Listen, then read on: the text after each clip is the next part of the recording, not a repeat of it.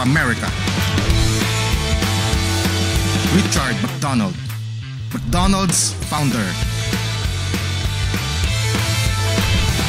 Steve Jobs, former CEO of Apple Company. កម្មវិធីអត់ជាណានា Gensberg ឈ្ងុយស្រាបៀរអាល្លឺម៉ង់ឆ្ងាញ់លើសពីស្រាបៀរធម្មតា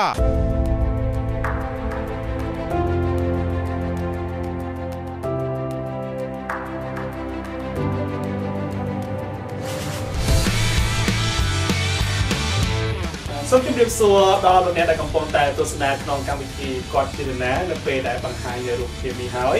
លោកអ្នកប្រកាសជាដឹងហើយថាគាត់មានឈ្មោះថាលោកប៉េឡេបាទមិនថាសាធារណជនទូទៅឬក៏អ្នកដែលស្នេហាវិស័យកីឡាបាល់ទាត់ទេនរណាក៏សុទ្ធតែធ្លាប់បានលើឈ្មោះប៉េឡេដែរដែលលោកត្រូវបានគេទទួលស្គាល់ជាអតីតស្ដេចបាល់ទាត់របស់ពិភពលោកតែម្ដងបាទចាលោកប៉េឡេកាលនៅឆ្នាំ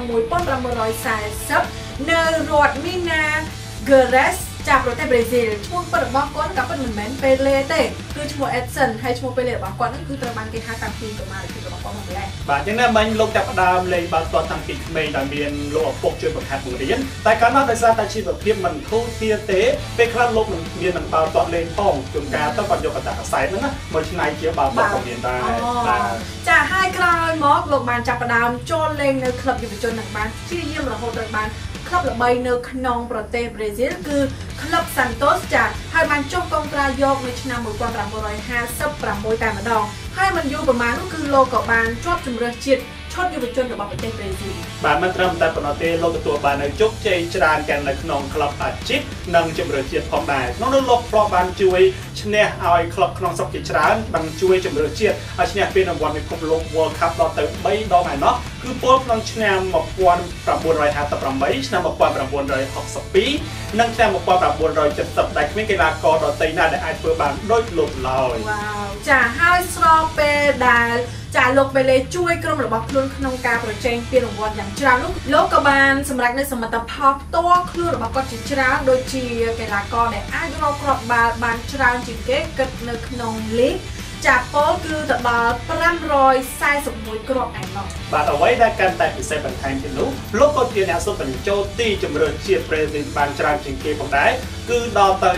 77គ្រាប់ក្នុង91ប្រកួតបើគិតសរុបគ្រាប់ដែលសុទ្ធចូលទាំងអស់ទាំងការប្រកួតផ្លូវការនិងមិត្តភាពទាំង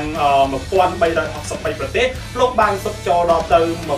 1281គ្រាប់ដែលជាកំណត់ត្រាពិភពលោក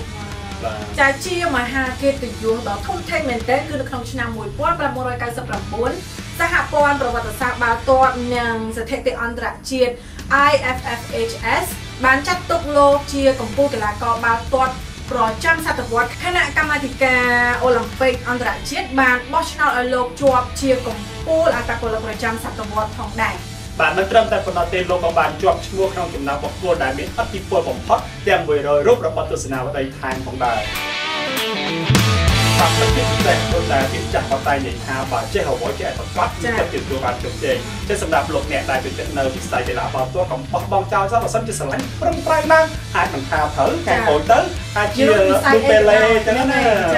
អរគុណច្រើនតែឥឡូវនេះកម្មវិធីរបស់យើងក៏បានមកទីបញ្ចប់អរគុណដល់ស្ដាប់ពីទាំងស្ដាប់ពីយើងតាំងពីនេះសូមអរគុណនិងសូមជម្រាបលា